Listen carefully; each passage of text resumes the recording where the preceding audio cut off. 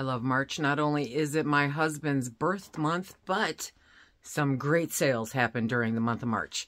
Hello, everybody, and welcome to SuttonsDaze. If you're new here, my name is Lisa, and we are all about pantry preparedness. And March is an awesome month to stock up on different things.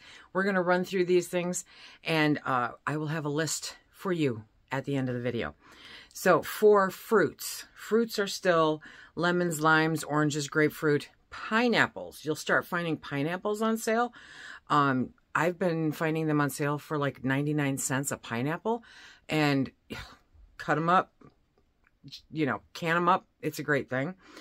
Strawberries, Florida strawberries still. Grapes you can find on sale, and various different berries depending on where they're coming from. As for vegetables, okay, we have our cold vegetables, right? We have broccoli, cabbage, lettuce, radishes, leeks, artichokes, avocados.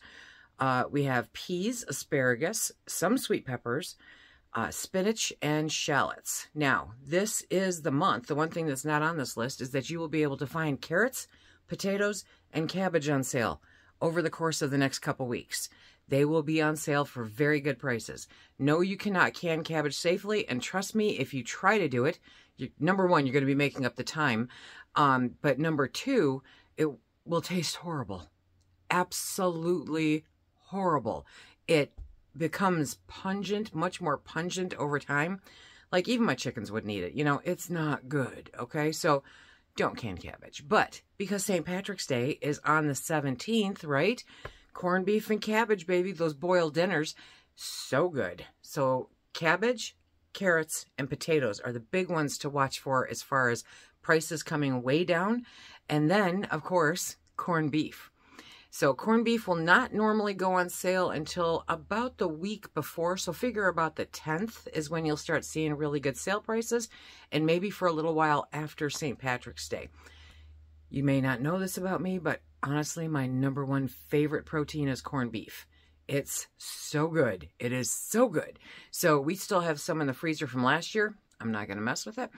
But this year, keep an eye on your prices, because if you're buying it at full price, you are paying way, way too much. Way too much. It's just crazy expensive. So, St. Patrick's Day sales, watch for those things. Corned beef, cabbage, potatoes, and carrots.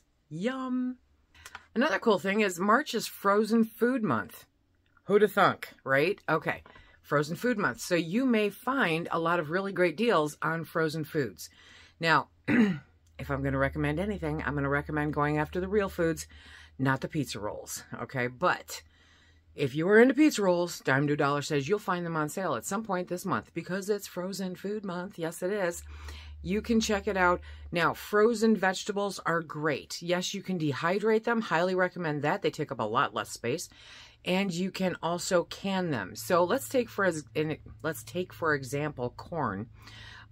You can absolutely can up frozen corn. What I would do if you are choosing to do that is I would let it defrost completely. And then you can skip the blanching process because it's already been blanched. And just can it up.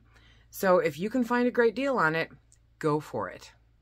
Because it's March, you're also going to start seeing different things on clearance as far as winter gear, winter items, things that are more popular during the colder months will go on sale beginning in March because they're making way for all the spring that's coming up, right?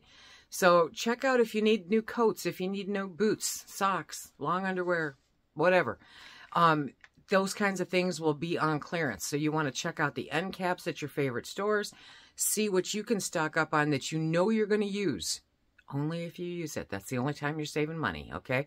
So grab those up, put them away properly, like in a tote or something, and that way you've got them when next winter hits. But make sure to write them down on your inventory. Make a page. Make a page for non-food items. Put them in your inventory, and that way you know when you check it next year that you've got them, or later this year that you've got them, and you don't have to buy them again in fall getting ready for winter because you got sale prices. Yes, you did. Easter falls on the 31st this year. So leading up to Easter, egg prices should come down. Ham prices should come down. All of the typical fare that goes along with Easter, you can typically look for sale prices on that. It will not be until the end of the month.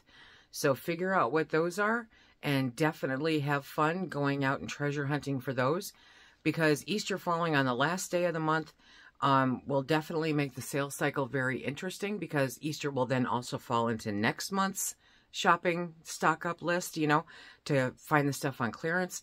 But if you're looking for sales on hams, possibly turkeys, lamb, those are the times definitely to keep an eye out for it towards the end of this month. Not at the beginning. It's going to be all about the corned beef at the beginning. Remember, if you can find some of these things like the spinach or the shallots or the sweet peppers, now is a great time to stock up on them, prep them, dehydrate them. That way you've got them throughout the spring season before your crops actually start coming in. It's a great way to have them on hand. I love having dehydrated spinach in my pantry, in my kitchens, because that way I can add it to all kinds of things. And it's extra nutrition. It's still very, very good for you. And it's less expensive if you can get it on sale.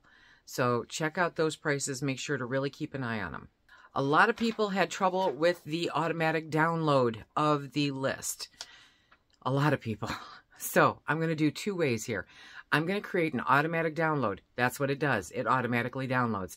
If you can't get it to work on the device that you have, then I'm going to send you to the website also where this will be, and you can print that particular web page, or you can right click and you can save the entire graphic because it's a picture. That way you've got it for your files. We're trying to make it so that everyone can get a hold of it, right? Add it to your books. It's all really good. And I hope that you guys go out and really take advantage of what's on sale to stock up your pantry. Do it when it's affordable so that you don't have to worry about it when the price goes crazy. If you want to see more about different ways to stock up your pantry, check out this list right here. And until next time, be safe.